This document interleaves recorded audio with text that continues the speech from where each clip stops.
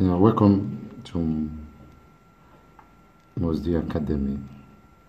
Today I'm going to do the series 2 of chemistry most expected question for UTME 2019. As promised, and I will be quick to explain some certain principles and why we are picking some answers. The first one, we have X is gas and it's giving us X here, also in gas. So we have a form of what? The question is the type of energy involved in the above transformation is dash. Now, the thing we can talk about is knowing the properties of the periodic table. And we've discussed that one before in our videos. We talk about electron affinity as the energy charge. One mole of an atom completely form a gaseous atom, as you can see here. So now, electron affinity is the energy charge when one mole of a substance form a gaseous atom here. Now, it is oxidation number here is 0. It has lost electron to form a gaseous atom. So we go for electron affinity. Question 2. Extracted from 1991, question number 4. In two separate experiments, 0.36 gram and 0.71 gram of chlorine combined with a metal X to give Y and Z respectively. An analysis showed that Y and Z contain 0.20 gram and 0.40 gram of X respectively. The data above represent the law of dash. Now, this is also under chemistry, what we call laws of chemical combinations. We talk about conservation of mass, multiple proportion, constant composition or definite proportion, and laws of reciprocal proportion. Now, to prove this, we have to do a little piece of our calculation. 0.36 gram of a substance produce 0.20 gram of X. Now we can say 1 gram will now produce how many gram? I can say how many Y grams. So when I cross multiply here, I can say Y is equals to 0.20 times 1 all over 0.36. So what I'm doing is just dividing 0.20 divided by 0.36. If I do that way for my calculator, I should have 0.555 repeating. So that's the first one. The same sample also have the same process. It's having a 0.71 gram of chlorine combined to give 0.40 gram of X. So we can now say 1 gram of this we also yield. We can use the same Y and cross multiply chemistry way. 1 times 0.Y would be 0.40 over 0.71. So when you punch your calculator, 0.40 divided by 0.71 will give us 0.40 divided by 0.71. Because it was 0.71 that yield 0.40. So 0.4 divided by 0.71 will give us 0.56. 0.56. Now from here, we can set them to ratio 0.55 repeating, which is the same as 56, ratio 0.56 will give us 1:1. And because they are in 1:1, we can talk about the law of constant composition, which states that all pure sample of a compound have the same element combined by the same proportion by mass. Law of constant composition is explaining that the ratio of a compound combining together will always be the same. For example, a very clear example, you can discuss about water and water. You can have different classification of water. Now this one can be a well water, a spring water, and this one can be a tap water. And when you look into this, you can talk about hydrogen is combining with oxygen in all these three types of water, and the ratio in which they are combining is the same. As you can see, hydrogen is always 1, 2 times 1 are 2, so you have 2 ratio. Oxygen is always 16, same 2 ratio 16, 2 ratio 16. As you can say 1 ratio 8, lowest now 1 to 8, 1 to 8. Now when two compound are combined to form 2 elements combined, or compound is forming, they combine the same ratio, they combine together to form the same ratio. 2 elements combine to form a compound which are actually in the same ratio. Explain constant composition, which is the same thing as a definite proportion. So that's about that. Question number 3 is that how many lone pair electrons are there in central atom of water molecule? Now, when we want to draw the Lewis structure of water molecule, we need to draw oxygen. We use the outermost shell. Oxygen is number 8 in the periodic table, and the electron configuration is 2,6. So what we are saying is that when oxygen combine, we can have a 1, 2, then we have a, you can say 3, 4, then 5, 6. I'm drawing the outermost shell according to Lewis structure.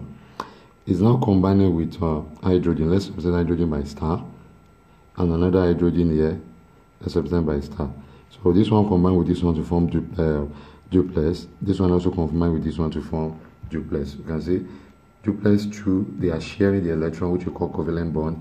So water molecule actually exists in this type of Lewis structure form, and these 2 bonds here are called lone pairs. Now we have one lone pair and the other lone pairs. So the lone pairs that we have in water molecule are 2 lone pairs. Question 4. For question 4 to question 10, I think we have elementary chemistry, which we can do in 30 seconds. Now, question 4, 1989, question 1. Which of the following would support the conclusion of that the solid sample is a mixture? Now, solid have a high melting and boiling point.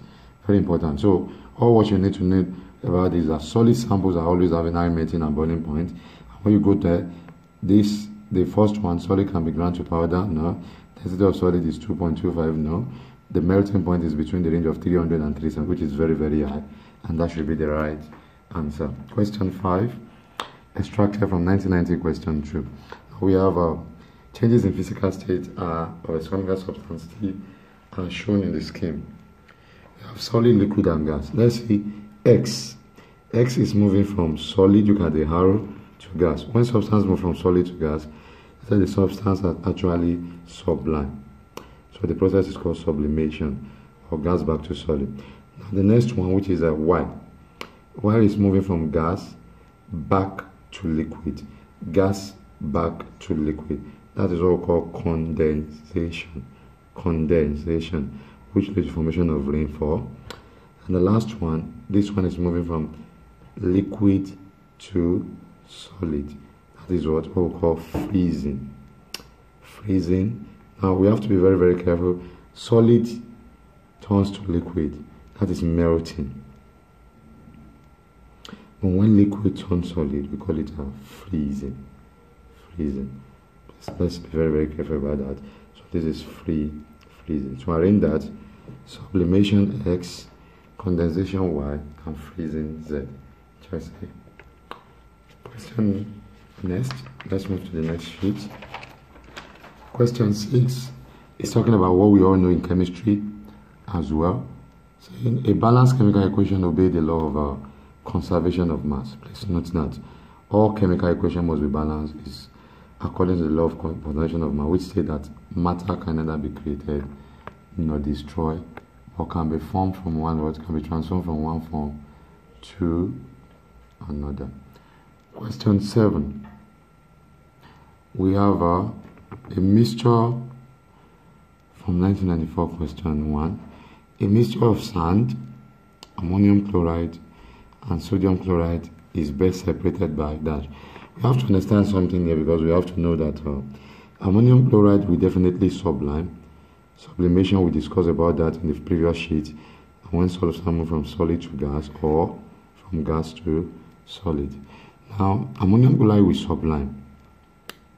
That means we've taken that one away.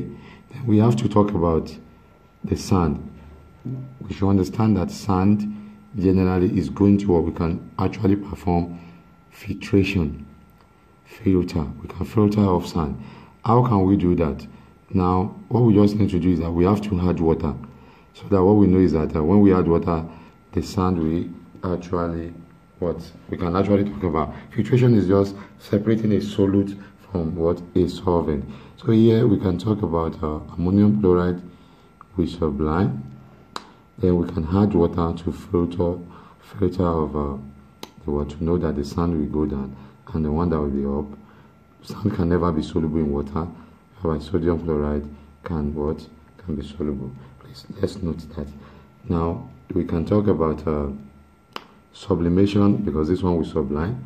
We add water, then we filter. So those are the process. I think sublimation should be the first thing, followed by addition of water and evaporation. No? So we have to filter. That is choice A. Question 8. An increase in temperature causes an increase in pressure because of temperature. We know, we've studied in elite classes, that is the average kinetic energy of a body or a system. So when the temperature is at, what we understand is that according to the kinetic theory of gas, the high in temperature actually increase the rate of collision, as a molecule collides at high velocity frequently to the wall of the containing vessel. So it decreases the number of collision. No, it can decrease. Temperature will rather increase collision. And collision theory states that when substance collide with high velocity, they lead to formation of product which we call effective collision. So now the molecules gas bombard to the wall of container more frequently, which is what we are talking about in kinetic theory of matter. It increases the number of collision between molecules. Yes, it increases, but not that when it increases, it makes molecule to collide. It causes molecule to combine. It's very, very wrong. So this is the right answer to that. Question 9, we have which of the following is an example of chemical change? This is very, very simple. All physical or separation techniques are physical change. Sublimation, distillation are always physical change, as they don't lead to formation of new substance. Rusting is a physical change, because although iron rusts in the presence of oxygen and moisture, when iron rusts, they don't give you new substance. They only change color. So when you look at your nail, they change to brown, and that does not give you new. It's still an iron. But when you dissolve salt we know is sodium chloride in water, definitely you know you are going to have a new substance. So which can be what? Hydrochloric acid and what? Sodium oxide. Now, whenever substance is giving you new substance, it is called a chemical change, and that is option A to that. And last but not the least for this series, which is extracted from 1995 question 11. In the oil drop experiment, Ms. Millikan determined, I've explained this in my lead classes on an online video, that Millikan actually talked about what we call the detector called the charge of an electron. Charge of an electron. His experiment is called oil drop experiment, and he was able to tell us that the charge of electron is in value of 1.6 times 10 to the power negative 19 coulombs. So now we have to understand that Millikan talked about the charge of electron. Charge to mass ratio was performed by Sir J.J. Thomson, for those that want to know more.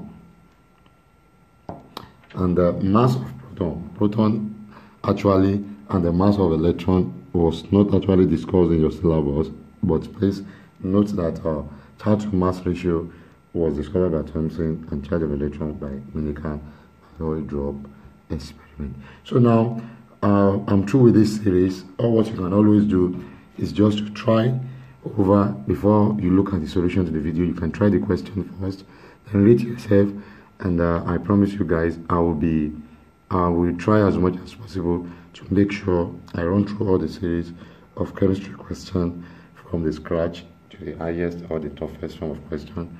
I'll see you guys soon, and please don't forget to click the subscribe button so that you can actually understand more and you know when I actually post a new video. Thank you very much.